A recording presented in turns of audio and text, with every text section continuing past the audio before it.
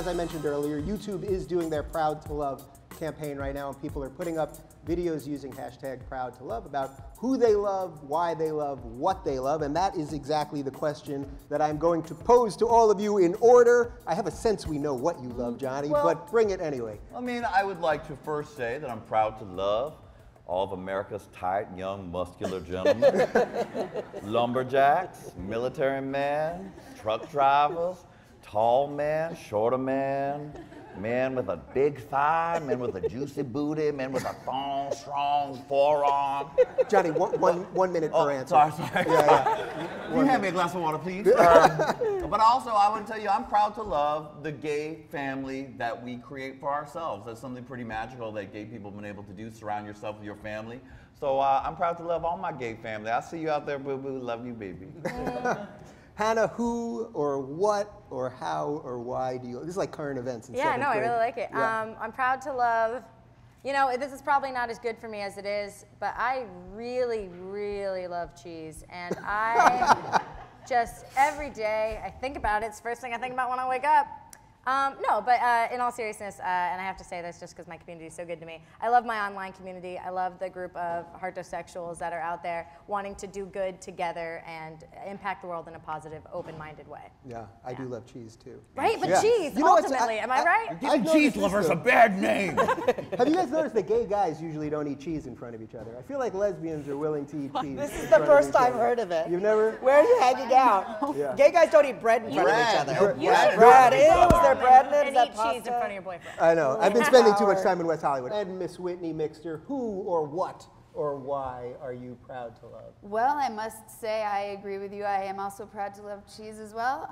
But I'm proud to love my wife. And I'm also proud at the fact that I can get married again for the third time. It's a charm. But now legally in this beautiful state of California. You've been living as an outlaw. I have. God, it feels so Living good. in sin. That's right. But I'm also proud that we are re-examining kind of our mentality on marriage and love and what it means in this country. And I'm proud that there are still people out there like Wendy Davis who is willing to stand for 13 hours straight without peeing with a back brace for something that she believes passionately about. Yeah. So.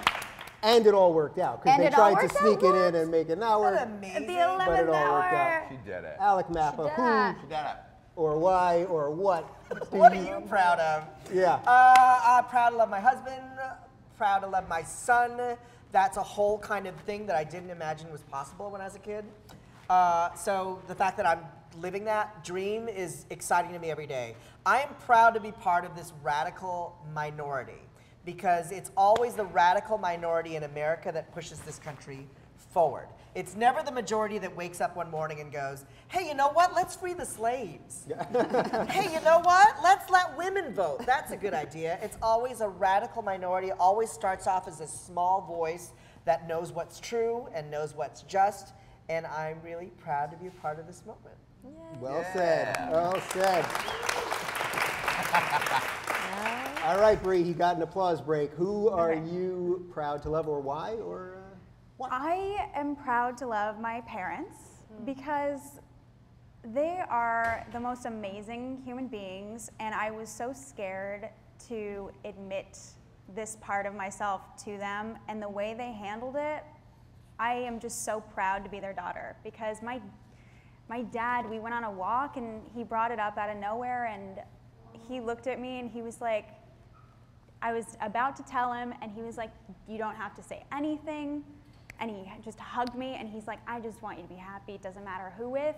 And I was like, okay, I'm the luckiest girl in the entire world. Aww. Applause for the dad right there. Tear break. Little single tear break. Little tear. Let's find your dad. All right, well, I guess I have to answer this myself. I would say I'm prouder more than anything else about timing right now. We are in something that is so cool. The fact that you guys, whether you're gay or straight or bi or trans or give me another one, robot. Queer questioning, there's a lot of letters. The fact that it's become cool, that this thing that like I feared my whole life, that I think most of us did, that we thought was something broken in us, is actually cool now. And I'm with my straight friends, like they actually think it's cool that I'm gay.